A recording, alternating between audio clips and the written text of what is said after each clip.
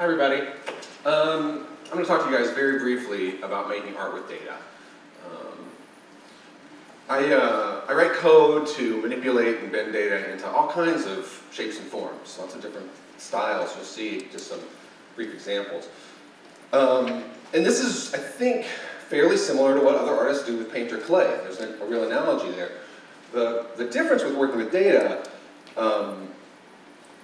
data, no matter what you do to it, no matter how you bend it and twist it, it still sort of speaks. There's like this data essence that kind of comes through. And as an artist, you end up doing this dance with this material you're working with. It's an interesting process. Data always has a story to tell. It's very hard to silence it. I'm going to show you some work here. This is a large photographic print. It's composed of over 350,000 tiny little squares. Let me see those here. It's called the top grossing film of all time, one by one. And it's actually every single frame of the film Titanic. Simplified in this pure color. So I've taken out all of the sort of recognizable content. And it's arranged from the upper left is the beginning of the film, and the lower right is the end of the film, like the on a page of a book. So even though there's none of this content, if you look at it, there's no overt content, you can still see like the rhythms of narrative. So up here, this is Leo out on the bow of the Titanic. I'm king of the world, right? Or like, this is the ship going down. So even though this stuff is obliterated in one sense, and you have a different art object, the data still sort of is communicating some of its essence, and I'm really interested in that sort of, I call that a dance, that relationship between the process of making these things and the content, the original content, and then this final thing. So you have, this final thing is a print that hopefully has an aesthetic quality of its own, and yet it still sort of has this trail to the source material. These are four large photographic prints. Each one is about human scale. Source material is very different.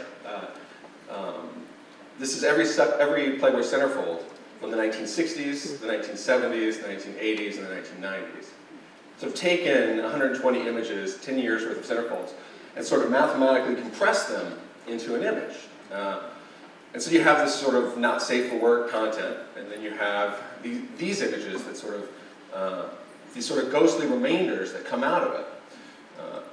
The other thing I think that's interesting that's left is there's this evolution of the way these portraits, if you want to call them that, have been taken. So in the 60s, this up here is hair. In aggregate, sort of on average, the figure sort of turned away from the camera. And over time, as you go through the 70s, the 80s, and then most crucially, or most obviously, the 80s and 90s, the figure's now facing the camera and is lit in all of the important places. And so, even though these things exist as art objects, hopefully in their own right, this communication of the evolution of what's happened to this type of photography over 40 years is an interesting sort of other layer to the project. Now this is a piece that uses some of the same ideas and same sort of structural content. Like, it's another averaging work. It's called, the group of them is called 100 Special Moments. And they are randomly selected sort of commemorative photographs of the newlyweds, of Kid with Santa, of the Little Leaguer, and the graduate.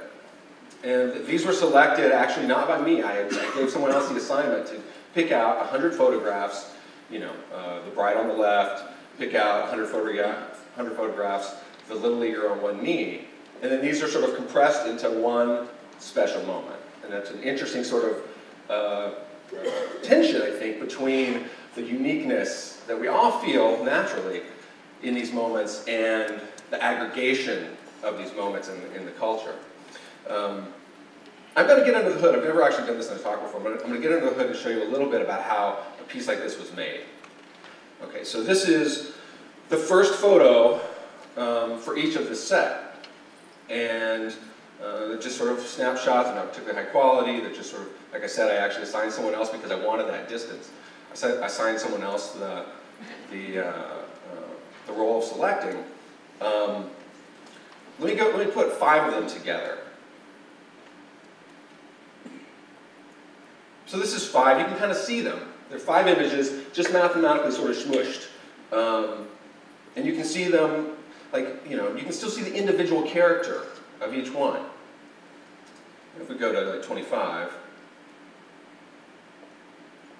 So by the time you're at 25 images, you are already almost to the final, which is amazing to me. And it was a really interesting, sort of,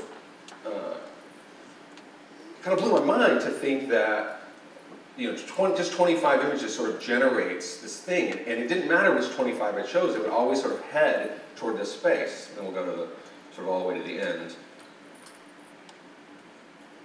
It sort of flows, but you sort of hone in on this sort of ideal, and then you don't leave it, which is really wild to me.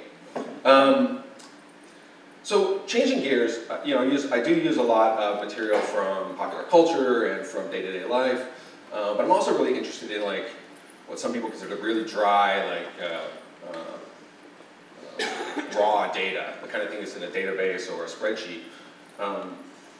This wall was recently installed in the lobby of the new U.S. Census Bureau headquarters. It's a 40-foot sort of data mural, I think of it.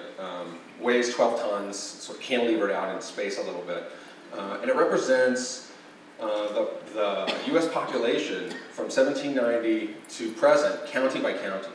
But I don't provide a key. I'm not interested in this particular piece in sort of making what is essentially a graph, but a graph where I focused all my energy on while being truthful to the material and the data, seeing if I could find an aesthetic quality that that represented this population sort of in abstraction. This is a sort of a detail of it. Each one of these little curves, I call them schemes, is actually a curve that describes the growth of a county. I say this sort of to preface the last piece I want to talk about. This is an older work that also uses statistical data. It's actually census-provided statistical data. It's actually, in my mind, it could be considered a failure, in a sense. This uses shoe production data from the United States from the 60s to present. So, how many shoes are made in the U.S. in women's heels and men's work and children's play, or like 31 different categories of shoes are tracked month by month over the years. Like how many shoes we make, how many shoes we make. And my idea was, can I take what's like a banal, dumb data set? In my mind, this was the plan. I want to take a banal, dry data set and sort of infuse it as a special effect, as like a psychedelic. Make something dry into like eye candy, right? And these are different views of the same sort of data graph. And again, I'm less interested, my interest wasn't driven by showing content, data content. My interest was, can I take something that's sort of dry, tabulated data, and make it this sort of optical effect? Now, 2 things about this. It's been mentioned to me many times that shoes are not banal or boring or anything like that. So, point taken, I've got the memo. Shoes are important, and I understand. The other thing, if you see the shape of this thing, it's sort of here I've got a clip that sort of demonstrates it more. The shape of this thing is sort of a volcano, mountainy sort of shape. It's got a wide base and comes to a narrow top. The wide base is actually, there's sort of a timeline that runs up the spine of the thing. You can think of this as like the timeline. Down here is the 60s, and up here is present. And it's wide at the bottom because we made lots of shoes in the US in the 60s. And it's narrow, almost to nothing, at the top because now we don't make shoes in the US. So this data has just fallen off the cliff. I wasn't interested in that idea from the outset. That wasn't what I was thinking about. And yet this piece becomes like a really clear, vibrant demonstration of a very important sort of political and economic and social issue, which is the outsourcing of our manufacturing base. Right? So I wanted to do one thing, and I think I did in some sense, but the data still spoke. No matter, it spoke through my process, and it was very hard to silence. So I thank you very much.